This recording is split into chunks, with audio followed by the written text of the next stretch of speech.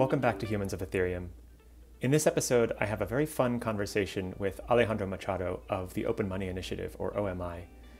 Alejandro and his co-founders at OMI are doing really critical work researching and really understanding the lives of groups of people such as expats and refugees from his native Venezuela who don't have access to the modern financial system, just to understand their needs and how they think about money. It's a very fun, broad-ranging conversation. We touch upon topics such as human rights. We talk about tribalism and other communities such as Zcash. I hope you enjoy this conversation as much as I enjoyed having it with Alejandro. So without further ado, let's kick off with episode 3 of Humans of Ethereum with Alejandro Machado of the Open Money Initiative.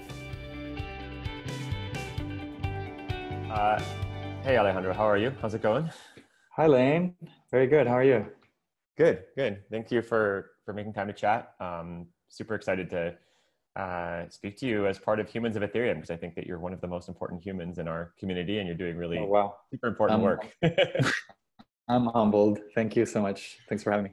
I am too. Really excited and honored to have a chance to speak to you about, about the human side of you and your work. So let's kind of dive in. So just start by telling us, just kind of a bit of your background story, like whatever way of introducing yourself makes the most sense. Obviously, we're having this conversation because you have a particularly interesting and fascinating background, and kind of like what you were doing before, joining us here in the crypto rabbit hole.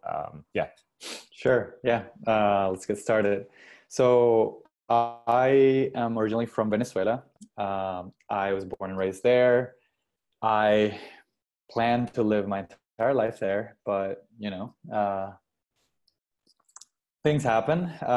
We have a horrible regime oppressing the people right now, and I found the need to go and work from outside, and everything that I do is kind of connected to the goal of restoring democracy and trying to move back to where I feel like I'm supposed to be. But it's a long process, and I have found through my careers, like I studied computer science in undergrad, and then I did a master's in human computer interaction. So my professional skill set is a techie skill set, like it's a tech stack, right?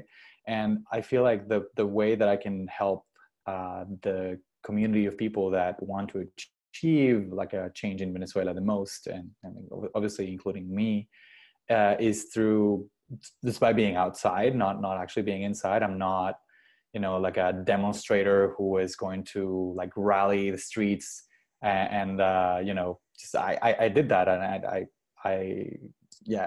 you kind of need like a specific way of being to do that, and I think I am better suited to do this kind of work from the outside, and it's very difficult to work in Venezuela if you have to use the internet, or if you have to work with technology, or if you have to avoid certain topics. I wouldn't be able to say like my honest opinion on the state of affairs and the government if I was bound if I had to be there physically. So in that regard, that's the path that brought me here. I have moved back and forth between Venezuela and other places. I did my master's abroad. I did my undergrad there, but I did a study abroad program. So I've studied in Europe and I've studied in the US as well.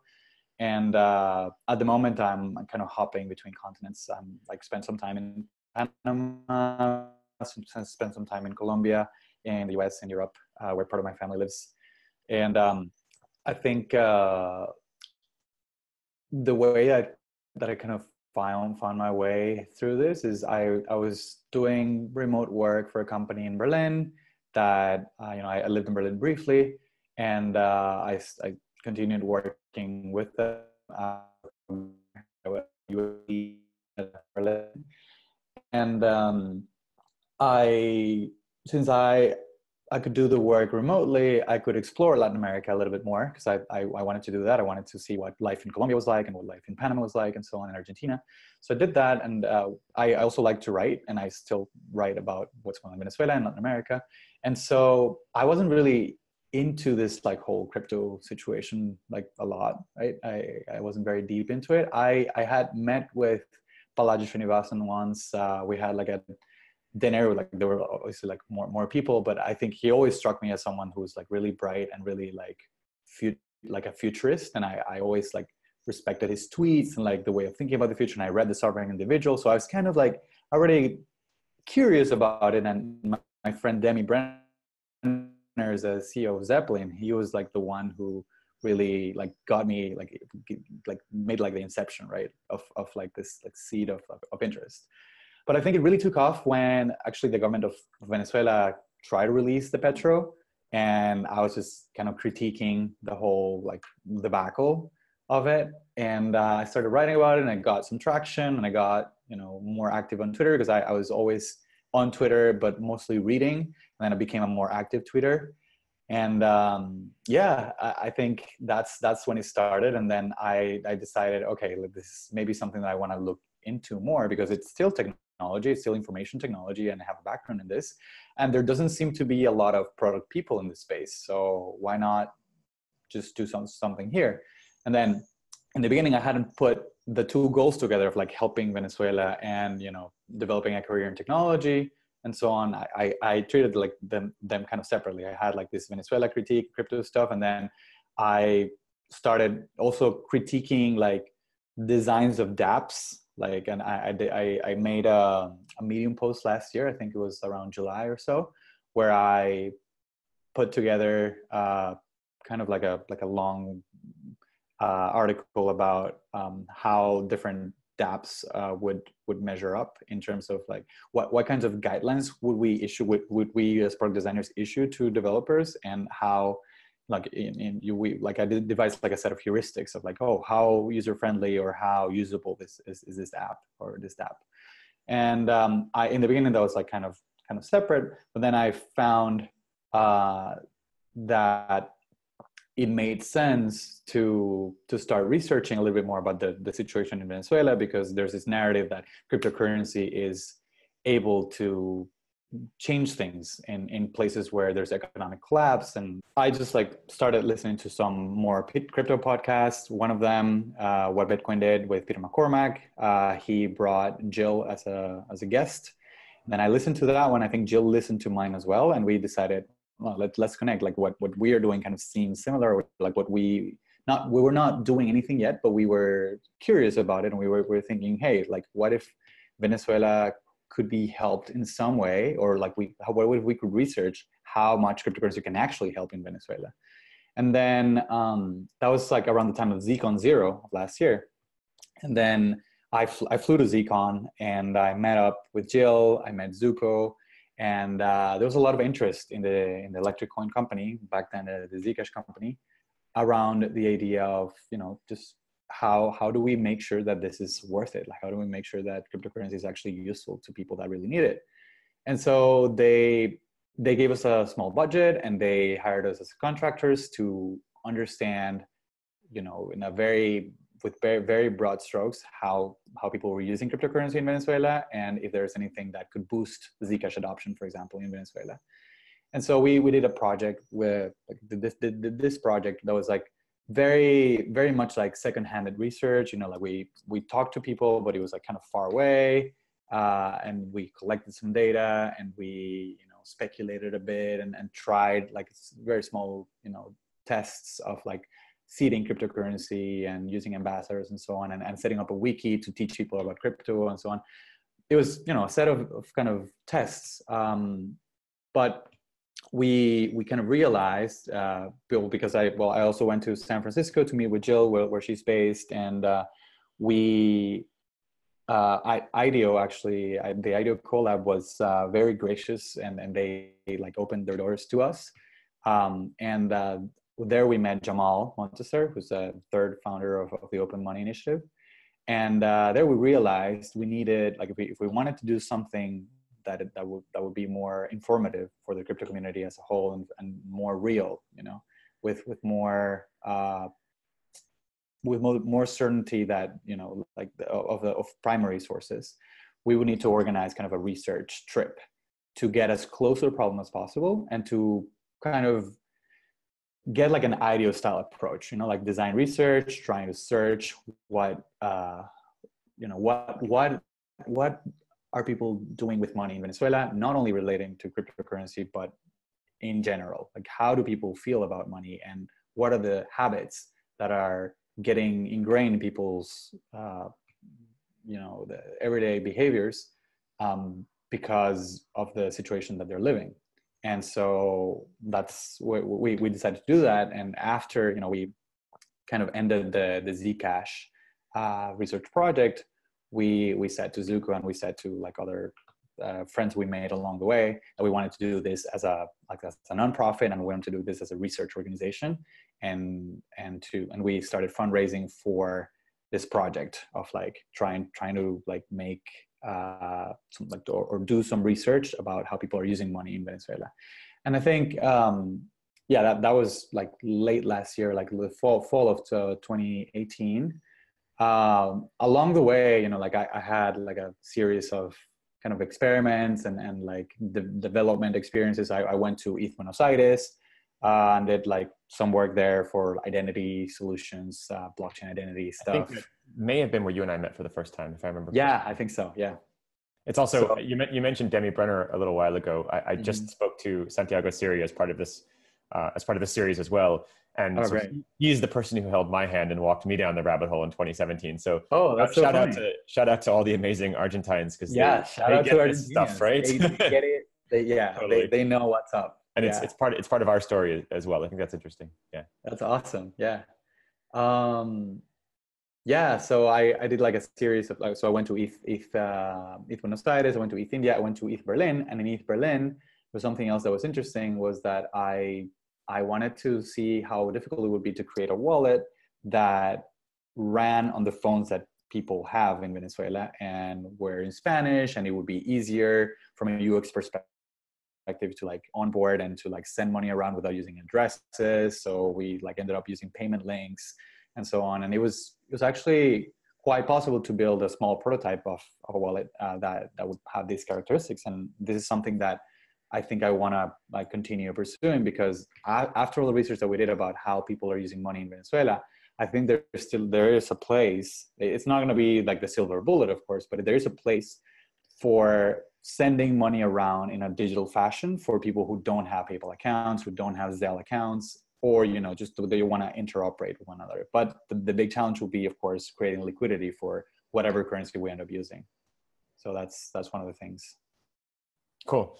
I mean, as you know, I've been following your work for quite some time and been a fan of it. I think that the design approach, the product approach, is just so essential. And I think when you and I spoke about this in Croatia a few days ago, I said something to the effect that like, your work is what gives my work purpose. As I work on kind of like the base layer, that's great, but it's a means to an end. And I think that end is meeting, humans where they're at and building tools that help them solve problems and hopefully make their lives a little bit better.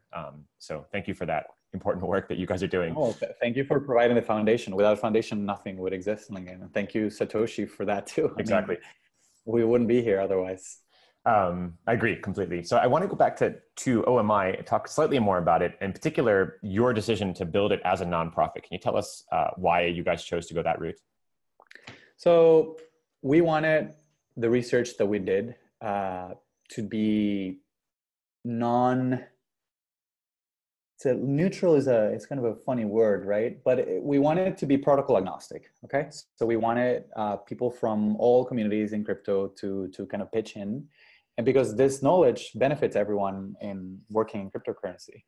And to show that we were serious about not favoring any chain over the other, we decided, okay, we're just going to make this like as transparent as possible. We actually affiliated with the Human Rights Foundation, who is our fiscal sponsor. And we're framing this as a human rights issue. We are framing this as a right that people have. And I think it makes a lot of sense to be fully accountable and for them to be, just. So what is the right? The right is access to open money, something like that? Yes. Yeah. So that's the idea. Like we believe that people have a right to participate in the financial systems that they want, right? And in Venezuela, that right has not been present since at least 2003, when the government decided that they would mandate who gets access to dollars and who doesn't. So this is like frequently called capital controls or forex controls. In Venezuela, this has been a feature of the government for very, very long time. So sometimes you talk to Venezuelans and they not lately, because this is all broken down, obviously, but in 2015 or 2014, you would talk, like, people would get amazed, like, that you could, like, freely swap currency when you travel abroad. Like, oh, what do you mean you can, like, swap euros for dollars? Like, where's the paperwork that I have to file? Where is the government agent that I have to talk to? And there's, just, so we live in such a weird world. And I think we at the Open Money Initiative, we all believe that this is something that we should change. I think we should strive for a world where people can voluntarily participate in other financial systems, and if they're open financial systems, then all the better. So, but again, I think that the way that we are doing or approaching work right now is research, right? So we are trying to understand first how these, like, situations come to be, and what people do in situations where money is being heavily controlled, and yeah, society in general is obligated to follow these rules regarding money. Cool. That's a really compelling vision, and it's hard to disagree that, both that money is so central to who we are and to the way, I think it's been said that money is a form of communication, right? So you could almost frame this in terms of free speech, right? People should have access to kind of express their preferences using, like you kind of said, like, whichever kind of currency makes the most sense for them in the most in the given situation, suits their lifestyle. They should be able to kind of transact freely and openly, and both that it's important, as well as that, the reality in places like Venezuela and many others, right, is that people don't have those freedoms, and the incredible impact that can and hopefully will have on the lives of, many, many, many millions of people around the world. Yeah, can't overstate that. So just give us a snapshot of what are you guys up to at OMI right now? What type of research are you guys doing? Are you going to stay in research mode for a while? Are there any plans to develop a product? Like, kind of what comes next for you guys? Yeah, so we fundraise specifically for the project, for the Venezuela project, and that project, we are in the late stages, because we set out to go to the field. I spent a couple of months in Colombia. We as a team spent 1 month to really focus and then hitting the interviews and doing the diary studies. And then we had the post-processing of, like, just gathering the insights and picking up the post-its and mashing them together and seeing what patterns we're able to unlock. If you watch the talk at ZCon, I think it's on YouTube. Maybe you can link it. That we go into way more detail, and you can follow along, like, the insights that we have. And we're planning to create content, like, more in, like, the form of blog posts and, like, more shareable written information about, what we found. So we are at that stage where we are, like, compiling the stuff that we have. Like, we already compiled the stuff that we have, and then we are, like, sharing it out into the world. And we're hitting a couple of more conferences and so on. So we are still in, like, that kind of, like, sharing mode. We have a couple of directions that we could go into. My preferred direction is to start focusing on product. So kind of like how Wikimedia and Wikipedia this is like a nonprofit that controls or creates a product that is like a basic infrastructure, you could say, for human knowledge. I would like to be in that position as well. But this is something that is challenging, because the money that we raised, first, not that much, and second, it's certainly not enough to, like, pay like a team of engineers and create, like, a startup out of this, right? So perhaps, and also we want to make this effort sustainable. So maybe the nonprofit route is going to be a dead end if we want to help create products that are targeting the people who need it the most. Maybe there needs to be kind of a business model for this, and it needs to be something that is bringing money back to the organization. So there are ways that we're still thinking. We're still thinking what the best way forward is. And there's also a possibility of, like, setting up research projects in the future. Right now we're not discussing this, but, like, perhaps in other countries, in other geographies, or in other societies where money is also kind of a problem or an interesting phenomenon, then I think the Open Money Initiative could go there and could do similar research to what we did there. But yeah, at the moment, I think like I said, I can only speak for like my own personal preference right now is to make sure that products get built and deployed. And particularly for me, I have a special stake in Venezuela. So that's what I think would do regardless of the direction that the organization takes. Obviously, we want the organization to persist and to be a shelling point for the people who care about human rights, money as a human rights issue, and so on. And then we want it to be global in scope. Obviously, we want to learn the lessons of, as a community, as a global humanity, we want to learn the lessons of what happened in Venezuela and perhaps what happened in Zimbabwe back then, and perhaps what will happen in other places, what is happening right now in Argentina with high inflation. All these lessons, we need to learn them, and we need to understand, like what is the right balance? Like how do you govern money in a way that you can still allow people to have their freedom to exit and enter systems, but also in a way that it works for everyone, works for the poorest, and it works for the people who produce more things, or the people who have to be incentivized to stay at the top, or just to align all interests, the interests of the powerful, the interests of the weak, and how do we progress collectively as humans. Absolutely. Yeah. That resonates quite strongly. I think, I hope you guys are able to achieve the vision that you're describing of developing an incredible product, which I'm sure you could do. But even if that doesn't happen for whatever reason, I think the work that you're doing around collecting, collating this knowledge, doing the research, and archiving that in a format for humanity, I guess, for the other humans, for all of us, I think is incredibly important, valuable work that should really be supported. And again, it's just so sorely needed in the space. Thanks. Yeah. We'll definitely share links here where people can watch the talk you mentioned, the ZCon talk, and just kind of check out what you guys are doing and read some of the research as well. So you kind of partially answered this question already, but I did want to talk about funding a tiny bit more. So I know that you mentioned that you guys had a grant that was from ECC, right? From the Electric Coin Company? Or was it from the foundation? It was.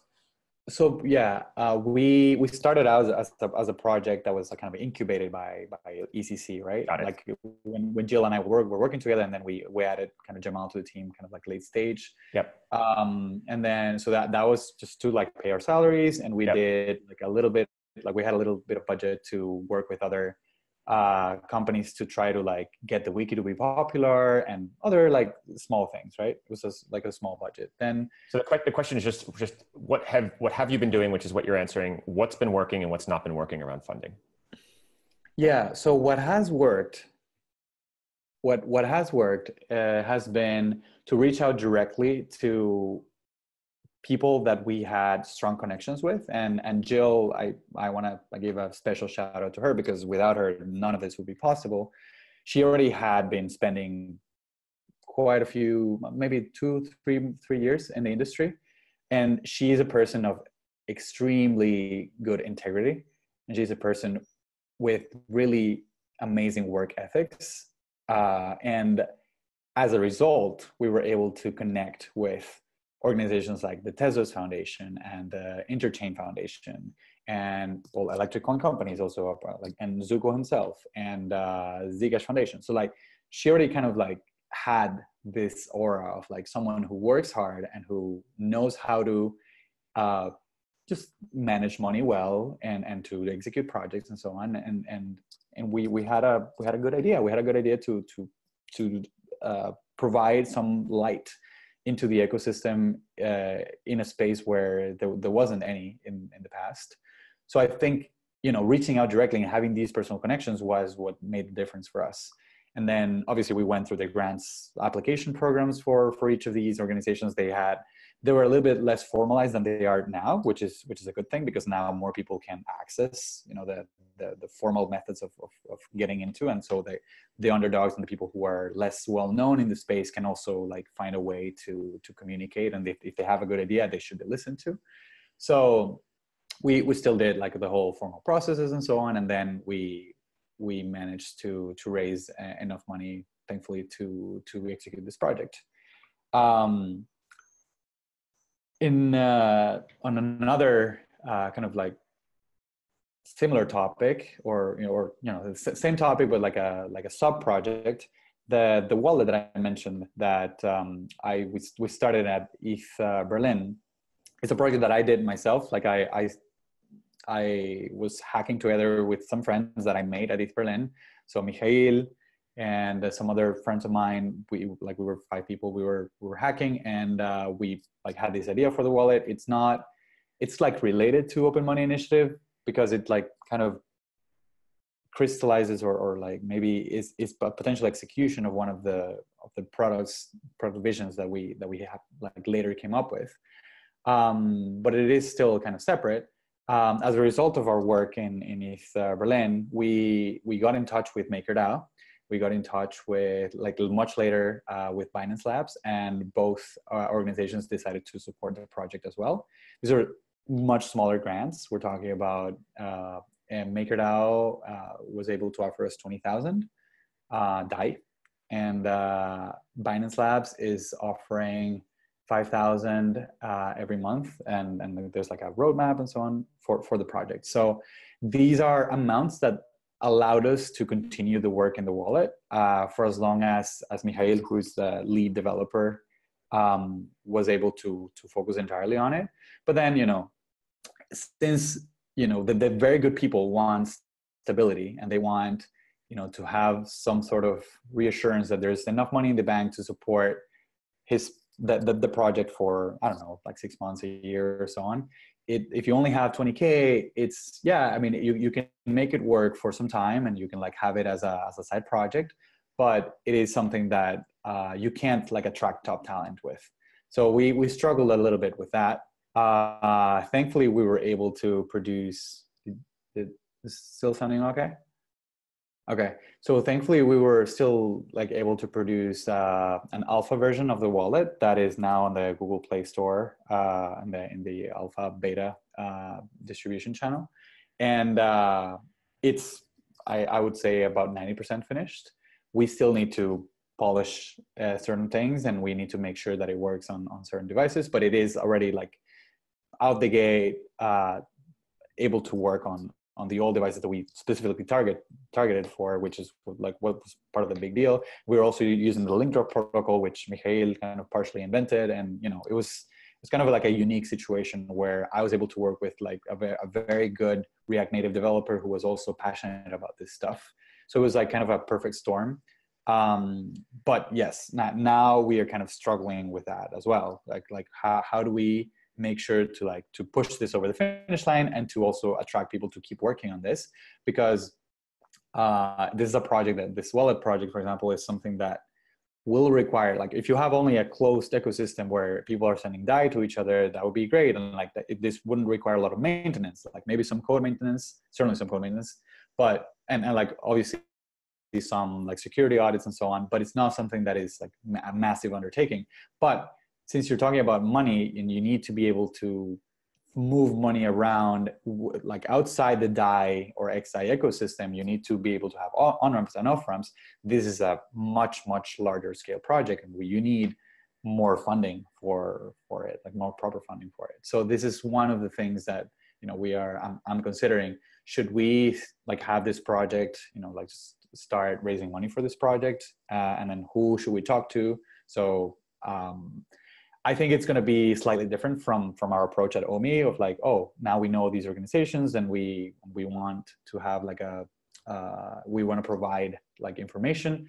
This is a project that is already a product, and it might fall under the purview of OMI. Like it kind of an articulation of a product that OMI wants to see in the world, but it's not really.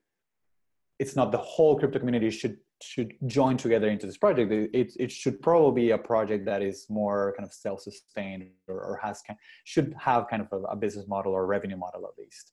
So that's what I'm thinking right now, and I don't know if in the end these two projects will be like OMI will formally support, or like will be kind of the OMI flagship product. Maybe it makes sense, maybe it doesn't make sense, because one thing is nonprofit and it's like protocol agnostic and so on. This is like this like incarnation of this wallet is kind of opinionated, but I think in particular it's got a pretty good shot at being adopted if we can solve the liquidity issue, which is obviously a big if.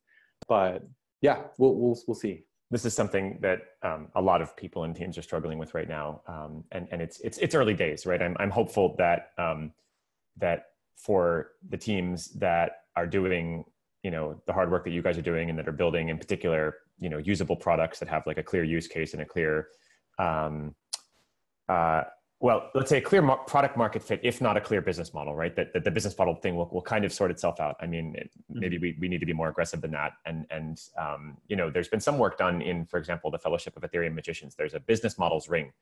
I don't know if you guys have been involved in that, but kind of trying to put our heads together and come up with, you know, like new ways or borrowing, you know, ideas from kind of Silicon Valley that might work. I do think we should be more confident. Like I think I've realized over, you know, this is like, I've never done a startup before. I've worked at startups almost all my career, but I've never actually had to lead one. And I think the key, or one of the keys, is to just be confident and just like show that you have a product that people want. And I think that the money can sort itself out if you're able to persist and you're able to talk to the right people, and you talk to enough people, and eventually you'll find people who are interested and who will fund you.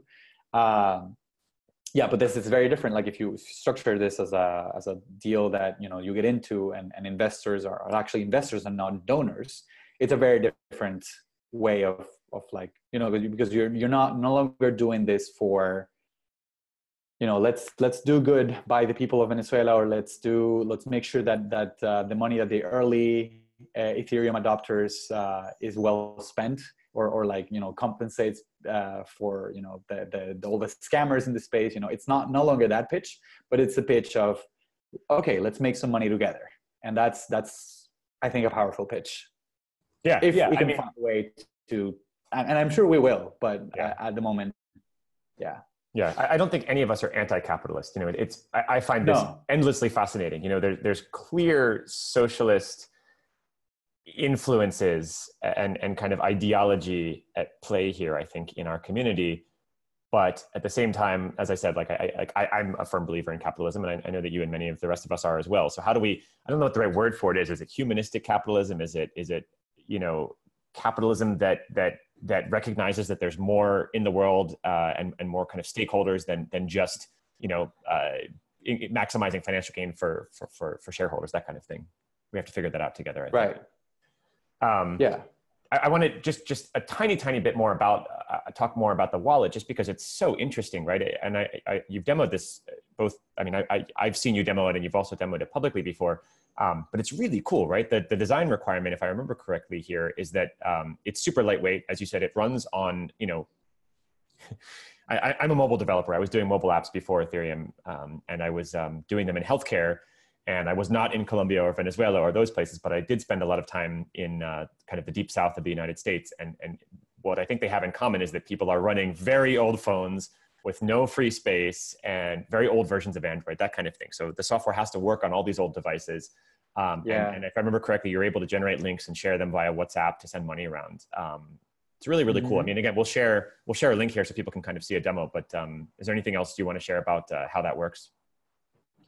Yeah, so basically, I mean, it's just very simple requirements. This is like so this is like kind of like a Venmo without banks. It's just like the simplest way to describe it is you have this wallet that, you know, if you don't know anything about cryptocurrency, you don't really need to, because everything, you know, you see dollars on the screen, and you send dollars around, and the way you send dollars is by generating a link. The link acts like a check, and then the other person can cash in the check.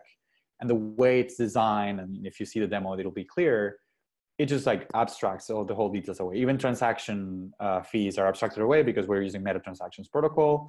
And, you know, if we're using, like right now, we are using the XDAI, like a proof of authority chain, which allows us to subsidize a lot of transactions. So it's about 6,000 transactions for $1. And at the, you know, the expected scale that we are initially rolling this out, it's going, like the money that is in reserve for the project is going to allow the funding of many transactions, right?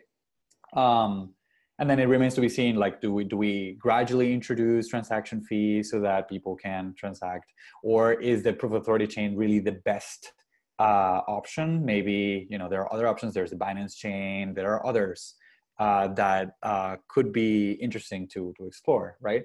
But the most important thing is that we need to deploy, when we do deploy, it has to be a system that works, and it needs to be rock solid. You can't, if you have a production error, if you have a production bug, it's going to it's going to tear down the confidence of like a lot of people for a very long time. Just like one of the things we observed when we were talking to people in Venezuela was that they heard about the petro, they heard about the state cryptocurrency that Maduro wanted to release, and they associated with Bitcoin because they heard the terms cryptocurrency, petro, Bitcoin all together, and they made like a mesh, like they said, oh, okay, fine, like this is all a scam, or this all doesn't work. So many people who heard Bitcoin, it's like, oh yeah, I don't want anything to do with that because that's like the petro. And if they really like looked into it, or if they like had never heard about it, maybe Bitcoin would have helped them achieve some financial goals that they had. Because we also chatted with people who had another idea of Bitcoin from before the days of the petro that had made it work for them quite successfully. So this is something that we need to be really, really careful with when we do release. But it is something that I think holds a lot of promise. Totally. Yeah, I agree. And I think that going back to what we were talking about earlier, I think a lot of other projects and teams will learn a great deal from the research and the design work that you guys are doing. So very valuable. Changing gears a tiny bit, I want to ask you a bit of a high level question here. What does Ethereum mean or represent to you? And feel free to interpret Ethereum broadly. I think this absolutely includes, in some sense, kind of Zcash and even just kind of cryptocurrency or blockchain in general. But what does it represent and what does it mean to you? So let's start by talking about like my fellow founders at Omi. I think they're more maximalist, like Bitcoin maximalist than I am. I would say that I respect Bitcoin's conservatism, and I also respect like communities like Zcash, who are more a little bit more moderate, more centrist, if you will. But I do have a soft spot for Ethereum because for me, it represents innovation. For me, it represents the desire for progress and innovation. And I know that it doesn't often deliver on that promise, but that's okay with me because I see Ethereum as an experimentation board. I don't see and I know it's like some people may take issue with that because there's real money being like deployed in Ethereum, but there's also responsible teams that are making sure that they make good by their users. So like, for example, Dharma is an example of an amazing team that is building stuff on Ethereum. MakerDAO, right? There are teams that are, it's all about the teams that are building on it. It's not, I don't think when people like, complain about Ethereum this, Ethereum that, it varies a lot because people have like issued different promises on Ethereum. And I think that the core system, I think works pretty well. I think has stood the test of time in terms of, how open it is to experiment on for financial applications and for some other applications of blockchain that are still very speculative. I think there's grounds to be critical of or skeptical of certain features of the Ethereum ecosystem, but I find myself right at home with the optimism and with the cheerfulness and also the inclusivity. Like the people are very, or they try to be inclusive, they try to be tolerant of others' opinions and so on. And I really appreciate it. I don't think there are a lot of communities like that. I would also say that the Zcash community is like that, and I like that a lot. And there's a lot that people say about Bitcoin maximized being toxic and so on. I don't think that's the case for the people that I talk to that are or consider themselves Bitcoin maximalists. But yeah, there's a lot, and I think that's I think that answers your question. Like that, I like that about Ethereum. I like the optimism. You may say that sometimes it's a bit irrational. It's like an irrational optimism, but I'm okay with that. I'm okay with a little rationality in my life. I like a little bit of chaos too. Yeah, I agree with you. I agree strongly with the point about like in chaos and embracing it. I call it kind of skeptical optimism or optimistic skepticism. I guess it's some combination of those things. Um, Right. no, it's interesting that you mentioned kind of the maximalism, tribalism thing. I mean, this is a topic that keeps coming up again and again, both in these conversations as well as just in broader kind of crypto Twitter world. I personally find it frustrating and a bit ironic as well, because from my perspective, so I joined the broader kind of blockchain community in 2017, and I think what was kind of going on in the Bitcoin community at that time. I was very turned off by what I saw in Bitcoin and very turned on by what I saw in Ethereum, which strongly, Right. what you said strongly resonates with me. Definitely the optimism, the more of a welcoming feeling, more innovation, experimentation, that kind of thing. And so I'm, my personal perspective here is it's very frustrating to see that we've begun to lose some of that in Ethereum. And maybe we haven't, maybe I'm wrong about that. Maybe that's just crypto Twitter. I think that's a perfectly valid way of interpreting the situation, but to see an increase in kind of like tribalism and stuff, I'm just wondering if you have any advice on how we can work through this. Yeah, I mean, I think we definitely need more like collaboration across the spectrum. Efforts like Cosmos are very, very welcome, and I think finding or going to conferences that are not the conferences of your preferred or the thing that you do on a day-to-day basis. And I think you're a very good example of that. You go to conferences like ZCon, you go to conferences like, I mean, in interesting conversations, you could be there, and it's healthy, and even like Bitcoin conferences, if you want to go and share your point of view, I think you would be welcome as well. So I think we need more of that. We need more like curiosity of other chains. And I know it's a lot, because once you're comfortable in a chain, you kind of develop, and especially if you're very technical, you develop a very like thorough understanding of how your particular stack works and so on. I think it's easier for me to say that as I'm a slightly higher level person that, it's kind of like looking at things at a more, in a more abstract way. I see a lot of things that you can put like ostensibly take from one place and put in the other, or experiment with. And yeah, and I think this ties into the point that we do need more product people in this space. We do need more thinkers that think about applications and money applications in particular, because as much as I like the experimentation on other topics, I think what is proven that like blockchains are useful for is for moving money around. And I think we are lacking more ways to do that, or more creative ways to do that in all chains, right? So yeah, that's it. That's helpful. Yeah, thank you. Yeah, I agree. I mean, I in particular, so I agree. Obviously, this with the sentiment that we need more product people. That's one of my like lonely personal missions here. I guess I'm not alone. Obviously, you feel that way as well. But especially with what you said about kind of cross chain or cross community collaboration, it's very true, right? It is. I say it's a full-time job just to keep up with the pace of change in Ethereum alone, which it really is. The technology, the community, the new things that are emerging, even keeping up with layer 1 is a full-time job, much less the stuff happening at layer 2. So it feels an impossible task to keep up with all the other projects. However, right, I've had the great fortune to be able to attend events like ZCon's a great example, right? We were both at ZCon 1 a few days ago. That was great. It was really, really incredible. It's such a welcoming community, and it's so refreshing. One of the big differences between ZCon and Ethereum is that I've noticed that the folks in ZCon tend to be a little bit older and a little bit more experienced and have a little bit more kind of real world experience under their belts, which is fascinating, because I think there's a lot of lessons that the Ethereum community can learn from ZCon, and I'm sure vice versa as well, right? Yeah. So strive for more of that.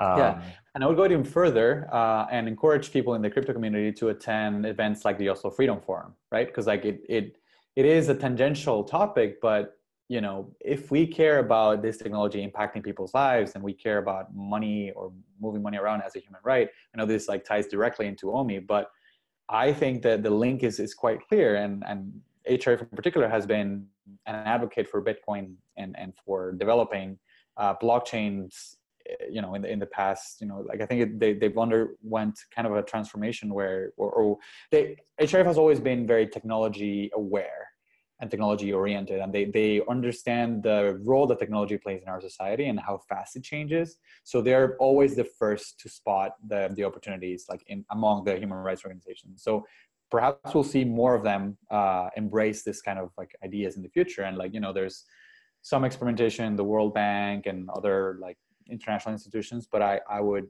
encourage people to kind of like look a little bit outside their comfort zone of like only crypto conferences and crypto communities, but also, communities of human rights defenders, communities of even, talking to central bankers, I think is essential. Even like if you want to understand how we're going to reinvent this or how we can contribute to the reinvention of money, I think is, understanding how people have done it. I don't think enough people really do understand. And I myself, I don't understand how money works. I don't claim to understand it. But we're all in this together. And we are privileged to be in a world where we can share information with almost anyone, almost instantly, and we can talk to other people. And, if we are kind to each other, and if we are, we try to make smart arguments and put energy into our discussions and good faith, I think we can even get Nouriel Roubini to like have a reasonable position on something that we believe in, right? To change his mind. Yeah. So I could not agree more on what you said about the importance of our understanding the way that existing financial systems and money work. I just recently learned from Cosmos Sunny about a course on Coursera, I think, that does a really good job of explaining this. I'll try to include a link to this as well, to this course. It's open and it's free. And he said it's like completely changed the way that he thinks about cryptocurrency and about blockchains. Oslo Freedom Forum, great suggestion. You spoke at the one in New York last year, I think, right? And if I remember correctly, that's available as a podcast or a video, so we can link to that as well. And I want to include a shout out here to Radical Exchange. This is an event that happened a few months ago in Detroit, and there'll be another one, I guess, next year as well. So it's not a blockchain project primarily. I mean, there were a lot of people from multiple blockchain communities who were there, but it was one of the most eye-opening events, where we were able to rub shoulders with economists and philosophers and ethicists and kind of people from many, many different walks of life and fields. And another thing I feel quite strongly is that there's a bit of a naivete, at least in the Ethereum community and probably in Bitcoin and other communities as well, where we want to kind of dispense with all the legacy crap that we dislike about the world and build better things, better alternatives. And yet I think we have a tendency to throw the baby out with the bathwater, right? And I think that there's a lot that can be gained from engaging with practitioners and people like politicians and academics as well. So yeah, echo those sentiments. Yeah, I think we should be more afraid of the blank slateism that some people have. Because if you remember, like let's think back to 1917 when communism was such a great idea, right? I'm not saying that we are on that track, but we can certainly appreciate how, an idea can seem very beneficial and very good under a certain historical circumstance because things are just going so badly for some people, right? And I'm sure that the people who tried communism at first thought they were really, really going to liberate humanity and they were going to bring peace and prosperity. And, they probably really, really believed that. And after a century of just pure, a demonstration of like how the human spirit cannot be crushed and cannot withstand that kind of like loss of freedom that accompanies the total centralization and control. I think that an ethos of total decentralization and total freedom without barriers is maybe also swinging like the pendulum way too far in the other direction. Totally. And I think we should, rather than be completely just like radical about like what we believe in, I think we should be strong to call out human rights abuses of places where we think they're occurring, and where there's there are certainly countries that clash very heavily with what we're trying to do. And we should have informed arguments, and we should denounce things in public and so on. But I think we should also stay humble with regards to the things that we believe in, right? The things that we choose to radically implement, right? I think we should kind of approach things with caution in some ways. It doesn't mean I'll always follow to the letter what people, like the most conservative people in society are always saying, because that's not how society progresses. Society progresses by occasionally ignoring certain rules that are there, because if you didn't have the chance to break rules, society would stagnate completely. Like and there are many examples of this that have been, I think, positive in the last century or so. Like equality in marriage. There's been so many changes in society that have the legalization of certain drugs as well, and that's we don't yet know if it was that was swinging the pendulum too far on the other end. But I think that we as a species should still experiment and should still shake things up, because that's the way we keep learning. We're here to learn how to live, and not to just blindly follow rules.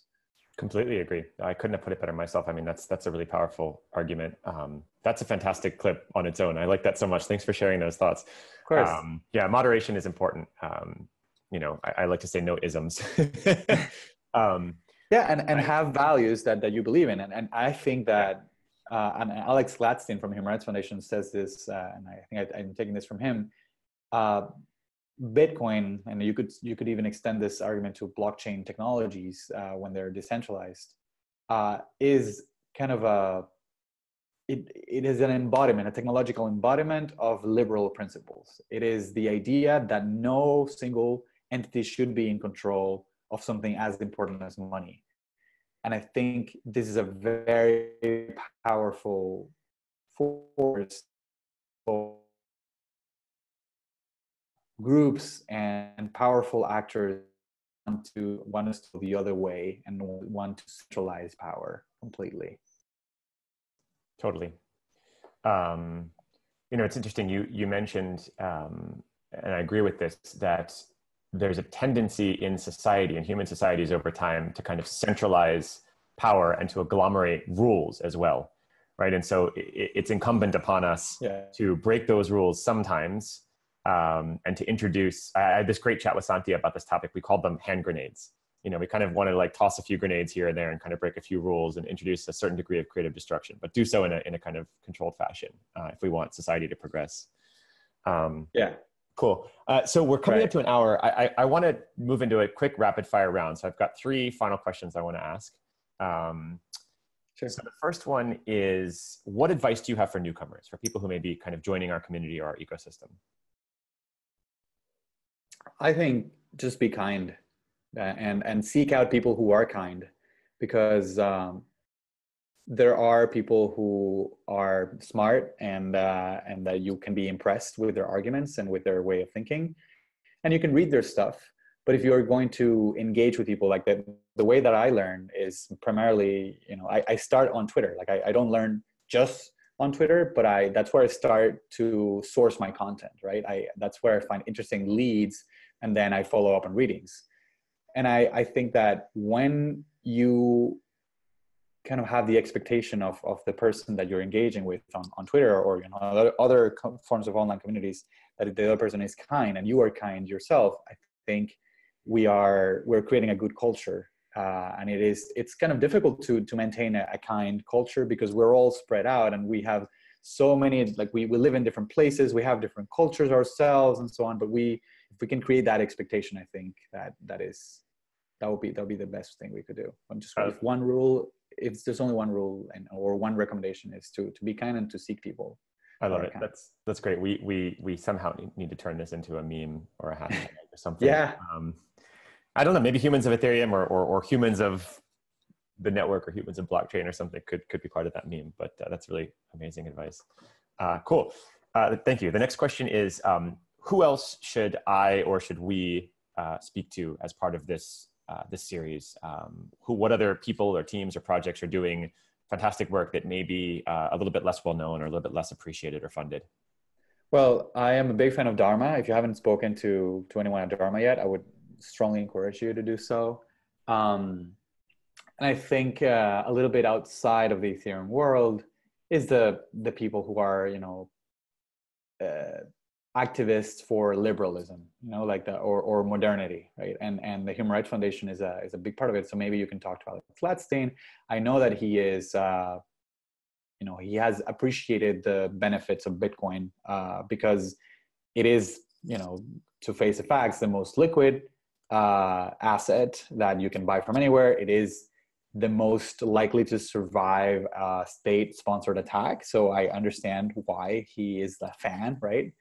But yeah, I think that he would be open to talking about, and I don't know if he considers himself a human of Ethereum, but maybe he is, he's certainly a human that cares about the ethos that Ethereum people share. So that would be cool. I think an interesting conversation for sure. Oh, I agree. I mean, I would love to expand beyond Ethereum, the network. I guess I'm using the term Ethereum, or maybe Etherean is a better term in a very broad way, a very broad sense here. And yeah, maybe we need some more inclusive terminology, but thanks for the suggestion. And I really hope that this project is not centered around me. I really hope that folks like you and everyone else are able to kind of go forth and continue the conversation and grow this into something exciting. I'm sure there will be. Yeah. Cool. All right, final question. This is an important one. Handing you the mic, right? So what is the one message or idea that you would like to share with the Ethereum community? Wow. Well, so I'm just going to play the line that I always say. If I only have one to say, I always say that there's this expectation that blockchains will help the developing world, and there's always this distinction between developing world and developed world. I would call on blurring that distinction, or like just forgetting that distinction even exists. That's not the way to slice the cake. I think the way to slice it is which societies need access to open money the most, which societies are the most economically oppressed, and why, and what are the things that they are doing to overcome that. If you focus on that natural, human creativity and human invention, how can you leverage that and turn that into products? Because if you are able to do that, you already have a winning application.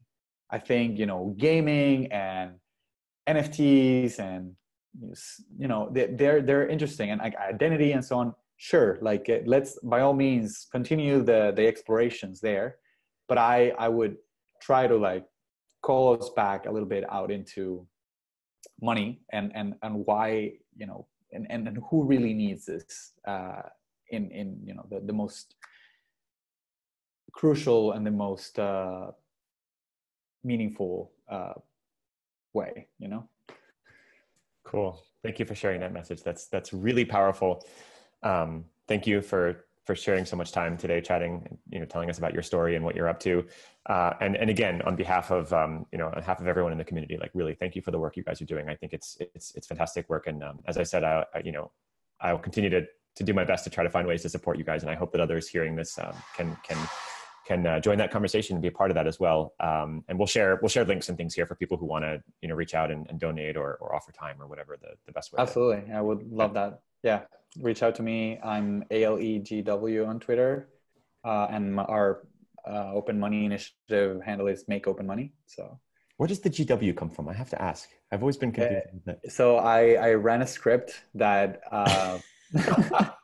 that tried to get a 5-letter handle, and that's where I got it. I love it. But now, it's a little bit, it's my name with a little bit of randomness, because I am my name, I am me with a little bit of randomness. We all have randomness in our personality and our identity, so I thought it was fitting.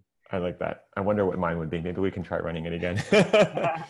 Thank you again so much. It's been really a great pleasure chatting with you about all these amazing things. Yeah, likewise. Muchas gracias. De nada. Thanks for listening. If you'd like to support the Open Money Initiative or any of Alejandro's work, there's information here in the show notes on how to do that.